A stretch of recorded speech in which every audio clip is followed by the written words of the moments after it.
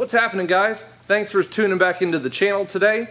Right here with me, Kyle the Therustbeltmechanic. We've got some cool tool stuff going on today. Hope you guys are having an awesome weekend. I know I've been slacking off just a little bit when it comes to the tool content here on the channel. I try to keep a nice even flow to the things that I give to you guys between trucks, tools, lifts, things like that. But I know I've been slacking off a little bit on the tools. Not really my fault. Things that I've ordered haven't come in yet, or I'm just, kind of fell through. But we'll get into a cool little tool haul for you guys today. Hope you guys enjoy.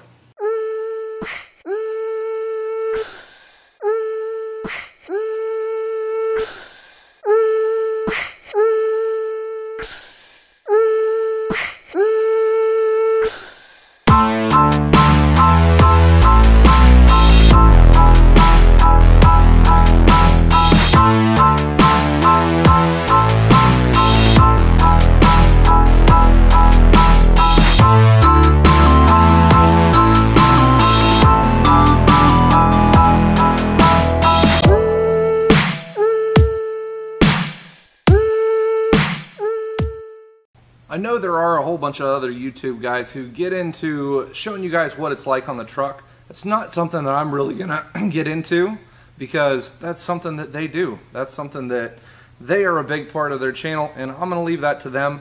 I'm just gonna show you guys the actual tools, what I do, what I get, and how the stuff works. So not everything here is Snap-on, but it's some really cool things that I replace some of my old stuff out with. First thing I come to is my Streamlight Stylus Pro.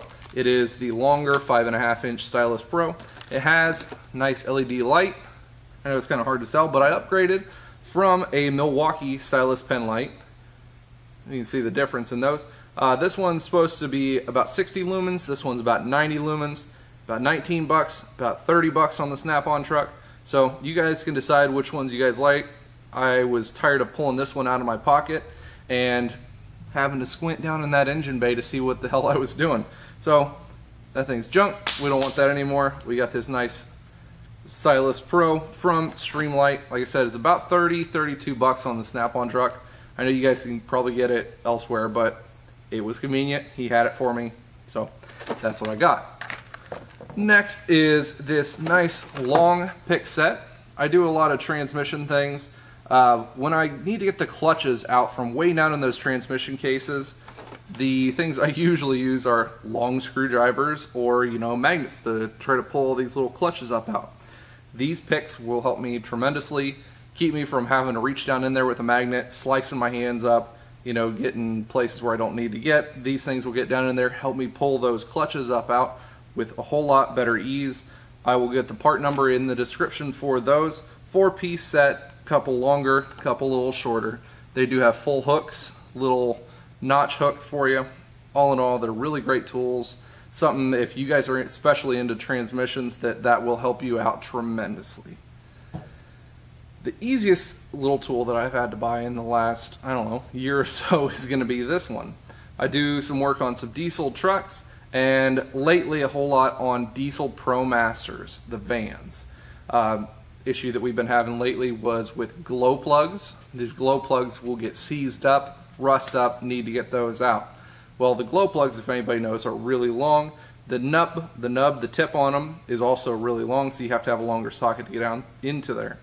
Don't really want anything bigger than a 1/4 inch, because if you put too much torque on it, lose that feel, you're going to snap the thing off, you're going to have a really bad day. So with the sockets that I've been using, when you have the Duramaxes and the Fords, they're like 10 and 12 millimeter sockets, so they're bigger, longer sockets. They're really easy to get in there. With the Pro Masters, you have a lot less space, so I use a 1/4 inch. It's an 8 millimeter socket, but I know they come out with these new fancy swivel 8 millimeter deep sockets for the glow plugs specifically, but they don't really work that well. The swivel end doesn't really fit down into the space you need, and a standard Snap-on socket actually has too much webbing in the middle. So I went with this Blue Point 8 millimeter socket. I know everybody's probably got a set of these, BLP LSM148. It's probably in everybody's socket set, but if you run into that one need of a glow plug and you're like, crap, my Snap-on socket doesn't work, downgrade to a $4.32 Blue Point socket, and that'll get your job done. And the next thing to come to is going to be, I don't know if this is new or not, but they were running a promotion on it this week on the Snap-on truck. It is a new circuit digital test light. It is an LED one, and the new cool thing about these that I didn't know before, they probably had them out before, but I didn't know it, is they actually have a little digital meter built into them. So you can see here on the picture, it does have the nice like 4-foot cord. It's got the LED light that shines when you have a connected circuit, and then you can see that it actually shows the voltage of what you're testing. They come in, I think, 3 different colors. They come in black, green, orange, red, and the black version does not have the coiled cord to it. I don't really like the coiled cord. I think it's a pain in the butt. It gets caught on too many other things. This one seems to be a little bit longer. All in all, this is going to be a really good test light. They ran a special, at least on my truck, where if you traded in an old test light, anything like that, it was going to be like 10 or 15 bucks off. Or no, it was 20 bucks off. 20 bucks off. And you get this one. The original price on these is like 99 bucks. Save 20 bucks. You know, it was like $78, $79. So all in all, this is going to be a really good addition to my electrical testing group. Last but not least, we come to our Blue Point fluid extractor. I know everybody's going to give me hell on this kind of thing, but I don't use this too often, and I'm not going to use it too often because usually the chances that you need this, you really should be doing a filter change instead of just extracting fluid and putting it back in. When it comes to transmissions or rear ends, transfer cases, you may not always have that option. One of the customers that we had a really rusted car with quite a few transmission bolts that really weren't bolts anymore aside from big old piles of rust. So couldn't really get the transmission bolts off without having a really bad issue and spending a lot more time that the customer didn't have the money for. She still wanted her transmission fluid changed, so we went ahead and got this fluid extractor. You're able to have 3 different size hoses to fit whatever need you have. The larger one, bigger one, and there's a medium one I have also. They adapt to it, and this thing does extraction and it refills the system at the same time. There are graduated marks all the way up on the cylinder here, and then there is a reverse little pivot thing right here in the middle. So when you have it pushed down, you're able to pump this, and it's going to pull a vacuum on the system. So you don't have to sit here and pump the entire time. You only have to pump this about 5 or 6 times. It pulls a vacuum on the main part of the cylinder, which in turn will suction the fluid out for the entire system. You won't have to worry about that as long as the end is submerged in the fluid inside of the vehicle. This thing's going to keep on sucking it out. Once you get it all sucked out, like I said, it does have the graduated parts where you can read how much you took out. There is a plug here in the very end that you're able to take out and drain your fluid out from here and reseal it, so then you have a nice tight vacuum. And then if you want to, go ahead and if you're going to refill it, you can put exactly how much you took out back into this thing with brand new fluid, seal it back up, switch over to pressure, put this back in, and again pump this like 5 or 6 times. It's going to add pressure to the system, and it's going to push all of the fluid out without having to pump the whole time as well.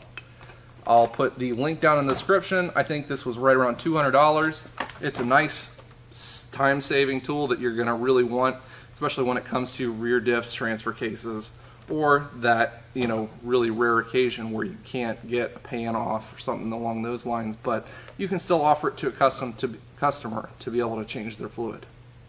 Like I said, nice, easy little tool haul that I had for you guys. Nothing really fantastic, breaking news, new on the market kind of things. I know Snap-on did come out with a lot of the newer colors when it comes to ratchets in the new purple, blue, and high-vis colors.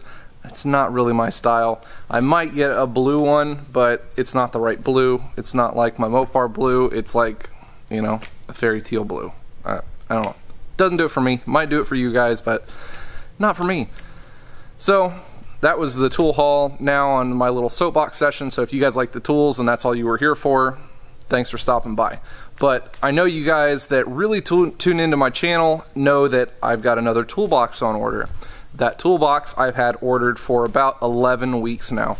When you get a toolbox and you order it through Snap-on, you're given a time frame of right between 6 to 8 weeks, maybe 10 in some circumstances. My luck is not that good at all. I have shitty luck when it comes to toolboxes. This one, when I ordered this one a couple of years back, the side cart ended up being a little bit damaged. 3 of my drawers ended up being damaged, had to replace 3 of those. That's how my luck goes, and it took 11 weeks to get here. This one, I've actually wanted to order this box 19 weeks ago. If you guys scroll all the way back to my video where I did a review and a kind of little tour on the rock and roll toolbox truck, that was about 19 weeks ago. That's when I originally wanted to order it. I kind of understand that one because my tool guy, he was taking this one on trade for me, and this is a whole lot of toolbox to trade in. Normally you guys don't get a whole lot of these larger toolboxes to trade in. He's giving me a very large amount of money for it, so he wanted to make sure that he was going to get his investment back and try to find a buyer before he actually took this one back in on trade. I get that one, it's a smart business thing on his end. Kind of frustrates the piss out of me, but I get it. Then, about 10.5 weeks ago, I was actually able to order it because we found somebody who wanted to buy this toolbox. Long story short, I was able to then order it for what I needed. And here we are, 11 weeks later. No toolbox, still sitting here. Last Wednesday, we got an email from Snap-on saying, your toolbox is ready. I guess it was a little before that. September 11th. September 11th was supposed to be, your toolbox is going to be shipping out. It will be done then. Cool, awesome. Didn't get any email, didn't get any response then. After that point on the 11th, 2 days later, we get an email saying, okay, it's going to be shipping out next Wednesday, the 20th. 20th is going to be shipping out, and it's going to be a couple days in shipping. You'll have it the next week. Next week comes, whole lot of nothing. Disappointment again. Get to finally talk to him again, get another email saying your box is ready except for one of the cabinets isn't there. Really, after all this time, that's what you're waiting on, and you couldn't tell us that. You could have just pushed it back, tell us when it's actually there and ready, and be done with it.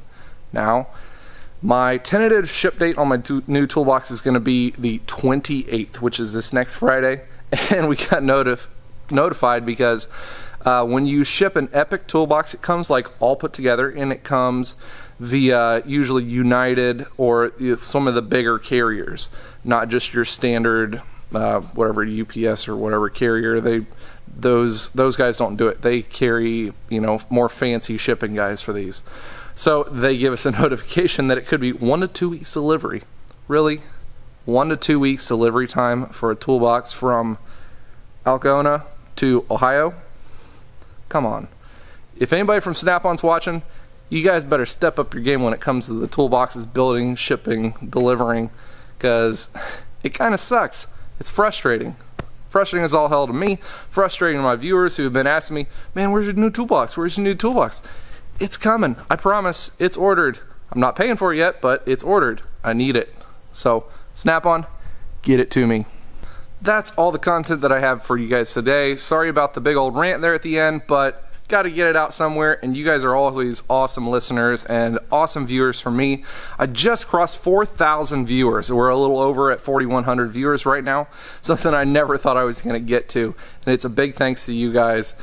You're awesome, and I couldn't have asked for a better crowd to be able to give you guys awesome content too. Make sure you guys hit that like button, subscribe, turn on that little bell notification to get notified when I come out with really new awesome content for you. Thanks again. You guys stay awesome.